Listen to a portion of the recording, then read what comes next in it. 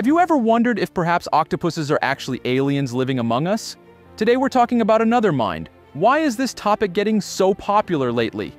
For example, there's a movie on Netflix, My Teacher is an Octopus, or the book Alien Mind. Then there's Cthulhu chasing Rick and Morty, the aliens from the movie Arrival. Let's get right off the ground and into the ocean, so to speak. Vampire squid sounds like the title of a horror movie, doesn't it? Although, who knows what was going on Earth 280 million years ago. But don't judge this ancient relative of the octopus, but don't worry, the reality is far less dramatic. But the fact that octopuses have blue blood is something out of science fiction, and it is due to the fact that the blood is present hemocyanin in which there is copper. True, it must be said that blue blood becomes so only when in contact with air when oxidized.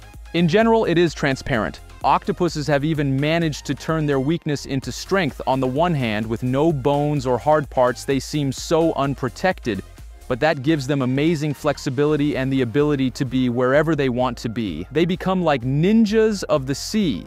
Even a large specimen can fit through a gap only 2.5 centimeters, 1 inch thick. How about stories of octopuses escaping from oceanariums through a sewer or a hole in the wall? These creatures are so ingenious, they use their tentacles to open the lids of aquariums. So if you ever decide to have an octopus at home, be prepared for it to be not just a pet, but a real Houdini of the marine world. Octopuses' fight for survival is sometimes so fierce and desperate that they are willing to go to any lengths to avoid death. An octopus in a dolphin's mouth managed to get out, climb on its head and cling on so that the dolphin began to suffocate because the octopus had cut off its access to oxygen. To get rid of the octopus, the dolphin was actively jumping and tumbling in the water. Getting back to the question of longevity, what if all octopuses lived at least 2 years longer? The thing is, they really are pretty darn smart. Unscrewing lids, squeezing through tiny holes, and perfect camouflage are just some of the octopus's abilities. Do octopuses really have completely different brains from us mammals? Octopuses are special creatures. The thing is that they have a brain distributed on tentacles. It thinks with different limbs. Each tentacle acts as if it has its own independent mind and intentions. If one of them is amputated, that tentacle will continue to respond to stimuli for the next hour. It can crawl away if it wants to. In the course of evolution, octopuses have diversified organs. 8 half-brains in the tentacles. There are central heart amplifiers. Moreover, in octopuses, nerve fibers do not contain myelin sheaths. Myelin sheath is a fat-like sheath that surrounds the axons of some nerve cells and enhances the speed of transmission of nerve signals. The brain has evolved independently from the brains of mammals and humans included, an alternative mind in a sense. These adaptations help octopuses survive. They can perform different tasks at the same time. One tentacles to strip a crab, another to search for the next prey, and with their ease to monitor their surroundings to avoid danger. Octopuses also have excellent visual memory and are quick learners. Some species even use tools, and almost all have certain personality traits. Can you imagine what these creatures would be capable of if you gave them a little more time? Would they be just as intelligent or even smarter? In fact, it would even make sense. The longer a creature lives, the more it learns. We know that octopuses can learn to cope by watching other animals, including humans, do so. Octopuses in captivity often learn to play and solve puzzles because otherwise they are simply bored. Yes, that's the downside of having a highly developed intellect. You need something to do. In the city of Coburg, an octopus named Otto has been known to juggle his tank mates and throw rocks to break glass several times. Otto even caused short circuits by shooting a jet of water at a ceiling lamp. How he even knew how electricity worked, no idea. Perhaps Otto learned about it somehow. Maybe someone accidentally left a physics textbook nearby. So this means that if the octopuses can start living for a very long time, they could overthrow us and take over. Fantasies that octopuses could go on land and become intelligent run up against the problem of slow octopus evolution.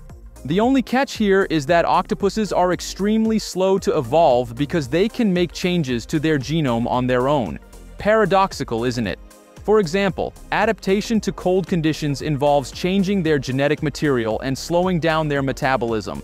Roughly speaking, When they get into cold water, because of the ability to make changes to their genetic material, the number of mutations is greatly reduced and basically evolution is slower.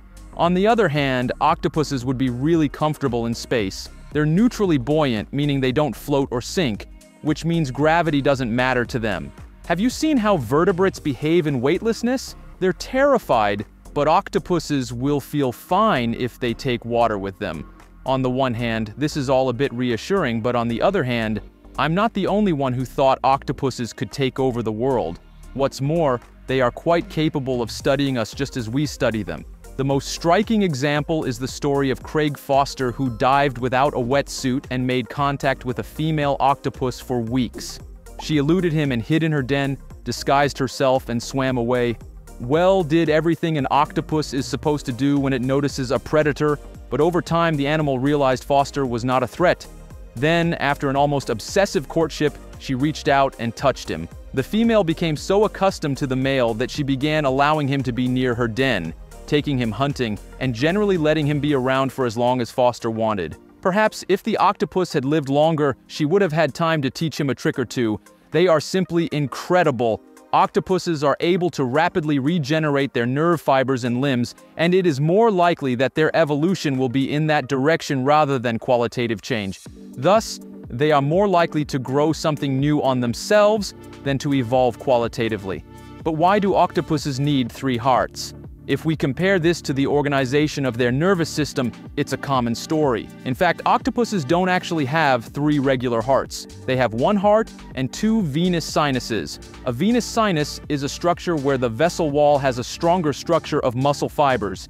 These muscle fibers help to make the pulsation of blood more stable and stronger. 2 of these venous sinuses, located in front of the gills, serve as amplifiers. Mimic octopuses are able to mimic other sea creatures by changing their shape. They observe other animals throughout their lives and learn to copy them, for example, by mimicking jellyfish, stingrays, and even algae. Simply put, they can integrate into groups of other marine animals, making them less likely to be eaten by a predator. Octopuses are very good at multitasking. But if octopuses are so incredibly clever, why haven't they figured out some foolproof way to survive after mating? They can unscrew caps, throw rocks, and tame divers, but they can't do well with the female. They've made some progress here too, over millions of years of natural selection. Male octopuses have come up with a couple of creative solutions for dealing with particularly dangerous females. Well, the males couldn't get any bigger, so they came up with a better idea. In order to somehow protect themselves, male octopuses have an ectocatalyst grown something like a modified tentacle specifically designed to reproduce at a distance. With this extra arm, the octopus delivers what it needs to the female and doesn't take as many risks in the process. This works well, sometimes in some octopuses, such as argonauts. The long ectocatalyst separates from the male's body and loads everything he needs mating, even if he meets a calm female and doesn't get eaten. But it seems after doing its job, the problems aren't over. Mating leads to a rapid decline in the male's health. They enter a period of aging and death within weeks or even days. The octopus's sex organs mature due to the optic gland, which also shuts down the digestive glands, and the male simply starves to death. By the way, there are poisonous octopuses. In most cases, octopuses are not poisonous and use other means of self-defense or hunting, but there are species of octopus with deadly venom. It was recently revealed that it is not their own poison, but the products of microorganisms that live in their salivary glands.